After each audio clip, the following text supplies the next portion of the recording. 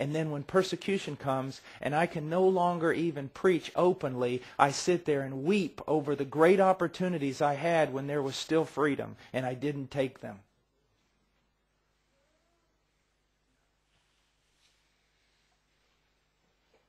A friend of mine one time got up in church in Peru and in the middle of the war, and he said, "If not now, when? If not you, who?"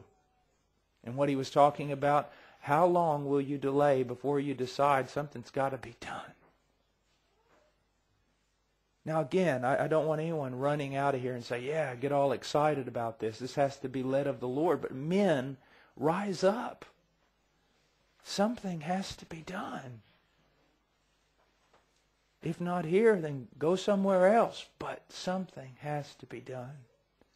Now, I want to talk to you today for a moment about something that is very, very important. And I want us to go to the book of Mark.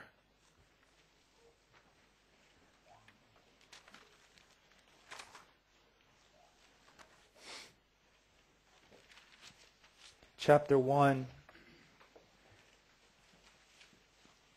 verse 32. When evening came, after the sun had set, they began bringing to him all who were ill and those who were demon-possessed, and the whole city had gathered at the door. And he healed many who were ill with various diseases and cast out many demons, and he was not permitting the demons to speak because they knew who he was. In the early morning, while it was still dark, Jesus got up, left the house, and went away to a secluded place and was praying there. Simon and his companions searched for him. They found him and said to him, "Everyone is looking for you." Now, I want you just to think for a moment about what's going on here. This is preceded by the calling of the fishermen, and then on down from there, the casting out of a demon.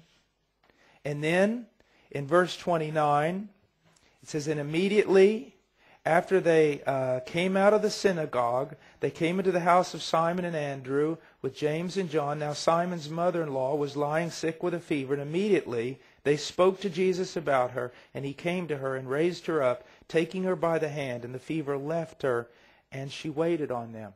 What we see in the book of Mark, literally, and I tell young ministers this, if you read the book of Mark correctly, you will be wore out. You will be breathing hard. I mean, literally. I found myself one day doing that. I was reading the book of Mark. This was years ago. And I was like, why? Because Mark uses the word immediately so many times. And what he's doing is he's giving you snapshots of Jesus. I mean, Jesus is over here teaching. He's here casting out a demon in the synagogue. He's here healing. He's here teaching. He's here feeding. I mean, it just goes on, just constantly. And in a sense, that was the life of Christ during his 3-year ministry. It's just like when you finish preaching, like last night, and a person comes up to you and says, I know you're probably wore out, but I've got a question. And then they talk to you for 15 minutes, and then as soon as you get ready to get up out of the seat, another person comes and goes, "I know you're really tired, but I got a question." And then it just goes on and on and on and on. And then you realize, I got to get up in the morning. Okay, I got to get up. I got to go teach. You need to teach. Are you going to come here? You see, it just, everything pulling at him. And then he goes into the house. You know, I've been thinking, okay, I'm in the house now. And then someone's sick. Well, would you take care of this too? I mean, it goes on. And then we get to 32. And when evening came, after the sun had set, they began bringing to him all who were ill and those who were demon-possessed. And the whole city had gathered at the door. And he healed many who were ill with various diseases and cast out many demons. And he was not permitting the demons to speak because they knew who he was. Now, I want you to understand something. Jesus Christ was God in the flesh. But Jesus Christ was man. And he did these things as a man. The perfect man in the power of the Holy Spirit. And when he did things, the Bible said virtue went out from him. Strength went out from him.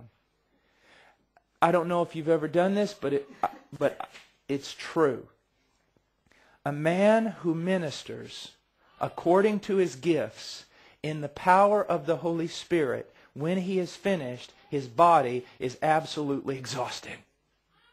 Virtue goes out from him. Strength goes out from him. It's like a woman who's in a car and she's driving and the car turns completely over. We've all heard these stories. The car turns completely over. The baby's trapped inside. The car's on fire. And a little woman about this big runs over to the car door. Her baby's inside. And she rips the door off the hinges. But the next day, her arms, the muscles are almost tore apart. That adrenaline flowing through her gave her such strength. She just rips the door off the hinges. It's the same way. When a man of God or a woman of God is ministering in the power of the Holy Spirit, there is something like that that happens to the body. It can wear you out.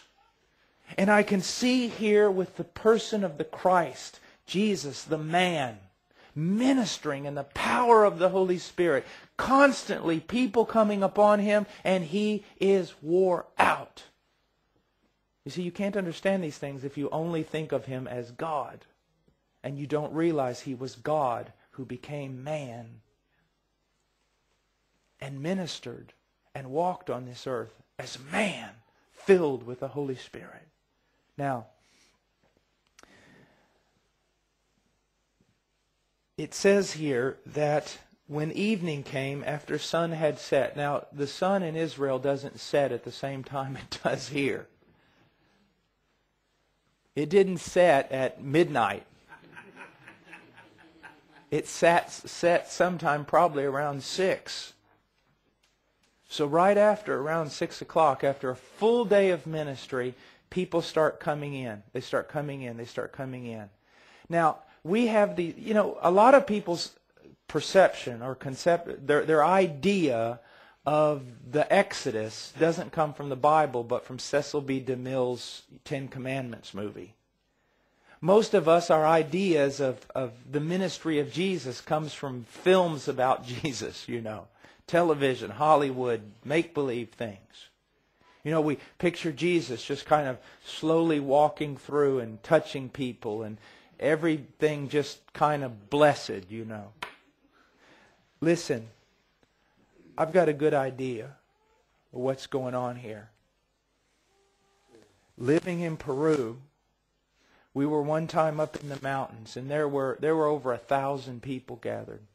Mountain men, mountain women, suffering in many, many ways.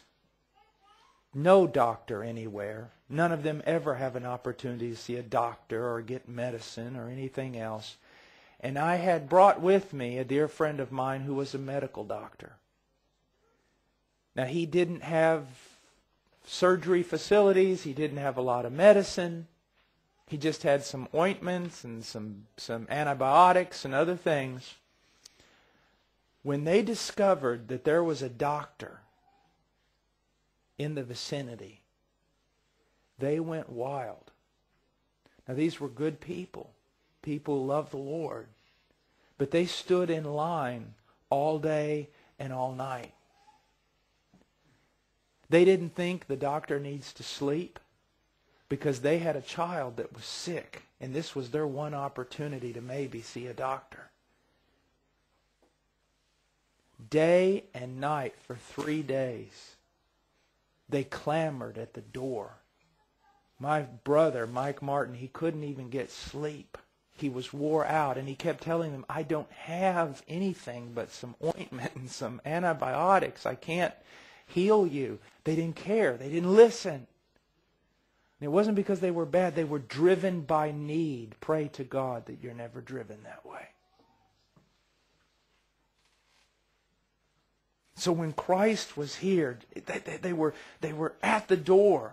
And they weren't satisfied. Many of them were demanding and yelling, hey, because they were desperate, because they had only one hope, and here he is. And I can guarantee you that what started at around 6 o'clock in the evening didn't come to an end at 10 or 11 or 12. As a matter of fact, when you get down here and it says in verse 35, and early in the morning while it was still dark, what does that mean? It seems like Jesus didn't sleep, because he ministered to these people all throughout the night, and now while it is still dark, he makes his way out. And it almost has to seem supernatural that he was able to do that. How did he get through all those people? Now, you and I, no human being, can sustain a life of every day ministering this way. So I'm not trying to tell you you need to minister day and night. What I am telling you is this: